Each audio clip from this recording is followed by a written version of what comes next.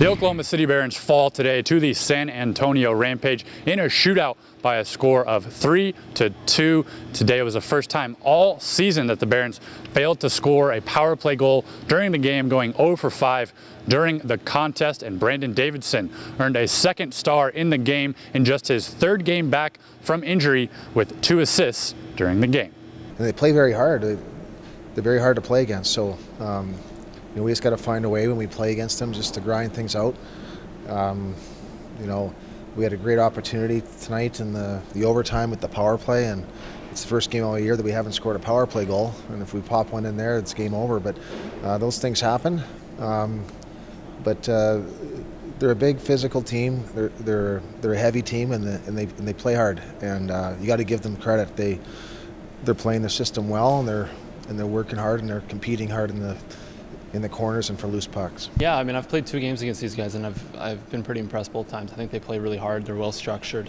They're a tough team to get a step on a guy or to get a break or to get whatever. You have to earn everything you get, and I think they've played pretty well. And I thought our effort was okay. I thought we had a little bit of a flat start. We got behind the 8 ball real early again in a game, and it's always tough to come back that way. But we were right there. We had Anton hit a post. We had a couple chances. We had a power play at the end, and those go in. It's a whole different game. So pick up the pieces. We move on. We try to learn from it, and we'll go into the weekend.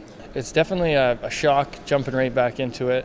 But I mean, I was up in Edmonton. I had every resource I needed to. They got me as ready as I can be, and I mean, like you said, it's hockey's a game that you can't just pick it up one day and be full force. So I felt first game was good, and next couple games just keep getting better. So I'm happy with the rehab I got in the Edmonton stuff.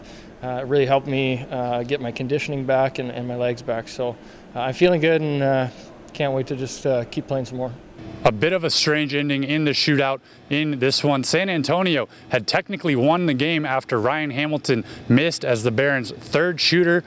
San Antonio was allowed to have one more shooter, though, in the third round before the game was called, and San Antonio was awarded the victory. Well, after we missed our third shot, that's game. I said, that's it. But then the referee set up the puck, so I just said, hold the bench here. I said, but the league would have caught that and gave him the extra point. I was fully aware of it, but I wasn't going to say anything just in case we could have maybe scored one and made things interesting. But that's the rule. It's 3 shooters. It's just like the NHL after the overtime session. The Barons will travel and take on the Iowa Wild on Friday and Saturday night before heading down to San Antonio for another morning game against the Rampage next Tuesday in Texas. Reporting from downtown Oklahoma City, Carter Baum, Barons TV.